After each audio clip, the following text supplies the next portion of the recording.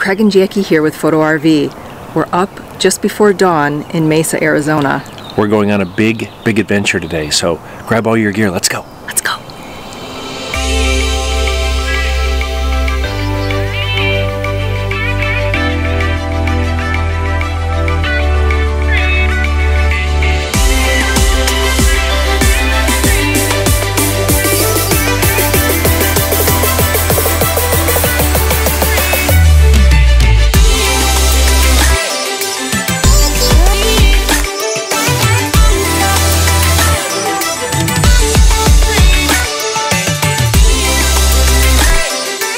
So today we arrived in the remote suburban location of Gilbert, Arizona to the Riparian Preserve at Water Ranch.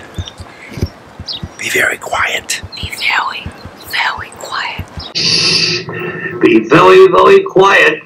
I'm hunting rabbits.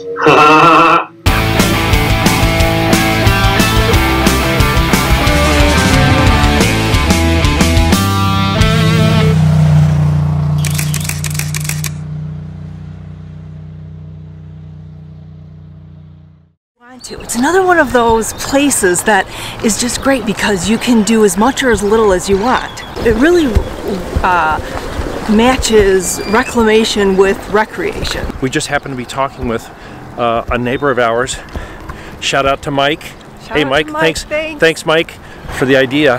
And this is just a local state park, which we... It's a local city park. It's a local city park, Municipal. which with all the other parks closed, we weren't... Oh, look at this guy. We're just adventuring in our own backyard. Look at this guy fishing. Doesn't he know there's no fishing on the bridge? Yeah, we'll show him the sign.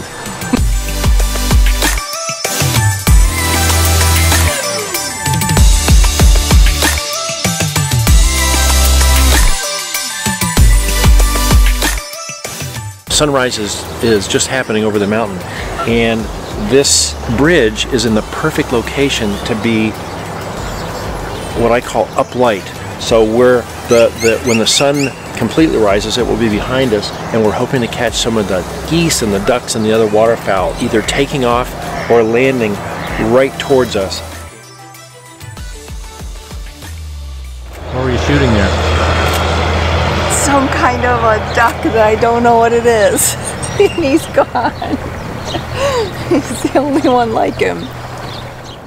So what they've done here is really cool. They've taken a water resource management facility that is a series of aquifer ponds, and they alter the level of these ponds not just to manage the local water supply, but to diversify the types of water environments. One might be conducive to a certain type of bird, another a certain reptile, and they've combined that with a park. You can bike, you can run. You wouldn't know that we're in this wilderness preserve, and Phoenix is just there. We've really loved it out here today. Lots of different areas to go to each time you visit, and lots of different animals to see. At the northeast corner of the park is an observatory that they open to the public every week. They have weekend events all the time, and 90% of it is stargazing. So another great place. Lots to do here. Lots to photograph.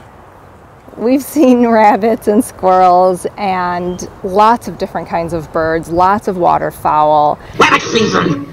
Duck season! Rabbit season! Duck season! Rabbit season! Duck season! Lots of turtles and lots of big hungry fish. And a pangolin.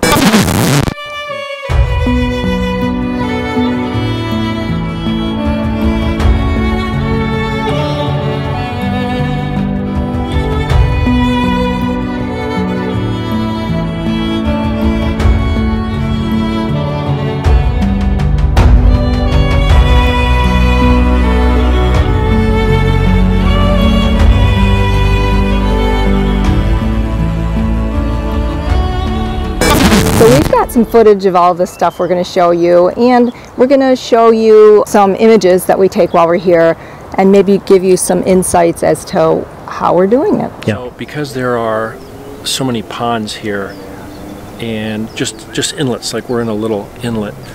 We might be walking down a trail and see a great scene or an animal that we want to shoot, but we've got to be mindful of where the sun's coming from. So everything has to come together.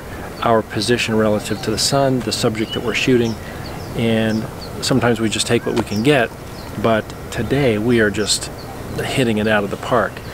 This egret that's fishing right here keeps facing into the sun, almost like we'd set him up for a portrait, and there's a catch light in his eye, and then just at the right time he catches a fish or a frog. Just incredible. But so everything is coming together today. Last night we were here and we're trying to get some ducks taking off and landing, but it was getting dark and the sun was behind them. So it really is a matter of timing with wildlife and landscape photography. Timing and position and subject and camera. So Craig, help me out a little bit. When we're shooting bunnies and they're under a bush on the trail, which is shadowy and dark, and then I'm jumping over here and I'm trying to shoot the bright white, say that 3 times fast, the bright white egret in the full sun.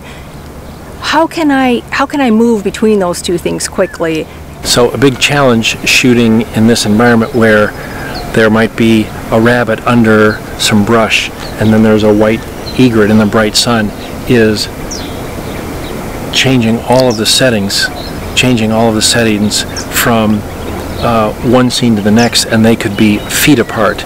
So you really have to have some baseline settings. For example, I know if I let the camera meter on this white egret, it would have me shoot at a very high shutter speed, which would make him too dark. It's like shooting a bride in a wedding dress. It's like shooting in a snowy scene. So you really have to find a setting that works for the day or for the current situation. The position of the sun is where it is, and once you have that set, you have to disregard what the meter says as you photograph something dark, or like a dark. Some of these ducks we're shooting are black, and then we come and shoot a white egret, and that has the in-camera sensor all over the place. But I'm not changing anything because I know for the ambient situation I've got it just the way I want it. I happen to like f8. That's kind of just a place to start. There's enough bright sun today. We're shooting at ISO 100, and turns out that at about 1/1600th of a second, and it doesn't matter what I'm shooting out in the sun today, the egret, the ducks, maybe something under the water, even some of the flowers, the foliage, I'm leaving it exactly there. So once I know that, if I have to go to a particularly dark setting or something unusual, maybe a bird on a flower, I know right when I come back into the sun, I just go right to those settings and I don't have to worry about it. Speaking of shooting in the shadows, Craig, can you give us some tips about shooting in the shadows, or would you just not shoot in the shadows at all, considering they dapple your subject? So shooting in the shadow itself, shooting under brush or where it's relatively dark compared to the sun, that's not a problem because you're going to meter for that situation. It's going to be a much slower shutter speed, of course. I still, especially when we're shooting like desert hare, I still try to keep f8 if I can. Increase the ISO to make the sensor more sensitive to shoot in the dark. I try to change it with ISO and with shutter speed, but shutter speed we're really limited down to about a 1/125th shooting things that move, especially in a dark situation. What I really don't want, two things I don't want. I don't want a shadow or dark in the foreground and then light in the background. That's too distracting. The light distracts you away from the subject. Also, unless I just can't help it, I would almost rather not have the shot than have them with dappled light on them, because it's just too contrasty and it doesn't look good. So the best situation is when they step into the light and everything else frames them in darkness. So my answer to the question is absolutely shoot the subject in the dark, but you're going to have a challenge if you meter for that. When they step into the sun, they're going to be blown out, and all of the surrounding background is going to be in focus. So you almost have to meter out in the daylight. That's what, because you're hoping the subject moves into the daylight. Keep that same meter and let everything else around the subject be dark. That's perfect. That's the perfect situation. And then all you have to worry about is focus. They come into the light in a dark situation, dark shadow there. You get them. It's a natural vignette, and you have zeroed in on the subject. Perfect.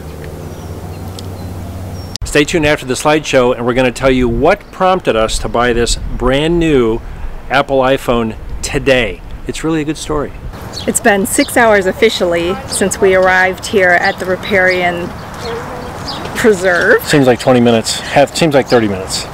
We've had so much fun, we can't even tell you. We will tell you later in full detail all of the different species of animals that we saw and everything. Incredible, in the morning. More importantly, we'll show you a lot of them. If there's any reason to support your local parks, this is a perfect example. Yeah, just so much to do out here, and so many people just enjoying it.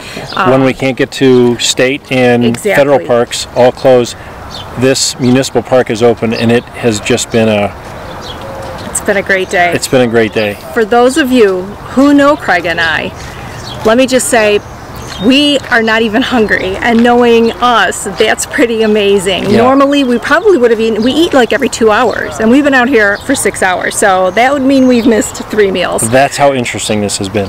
No, I'm not hungry at all. Don't even talk about food. I'm not hungry. What are you looking at?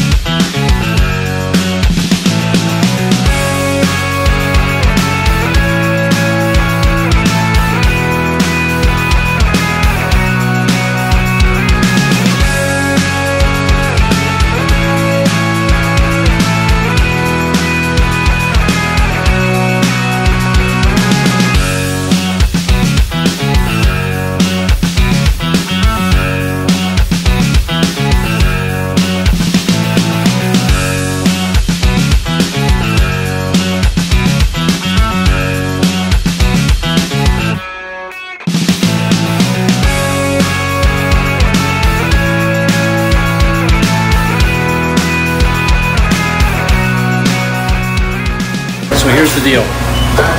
We got up at 4:30 this morning to make it to the Riparian Preserve to photograph.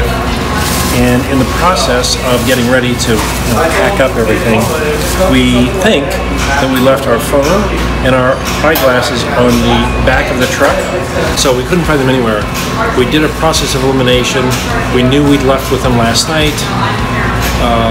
We called the rec center. We did everything we could. So we thought, okay, we've nailed it down to this 2 miles from where we started to making this turn, Greenfield Road. Amazingly, we found the phone. iPhone 10 on the side of the road. Had a case on it. Maybe it still does. I can't tell. Can you tell? That's a no.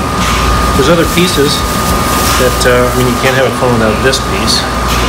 Clearly. I think that's the antenna, actually. And then this other piece. These are the speakers. Oh, hold on. I'm getting a call. Telemarketer. How many days has it hit 90 degrees so far in Arizona? I think today, so far, in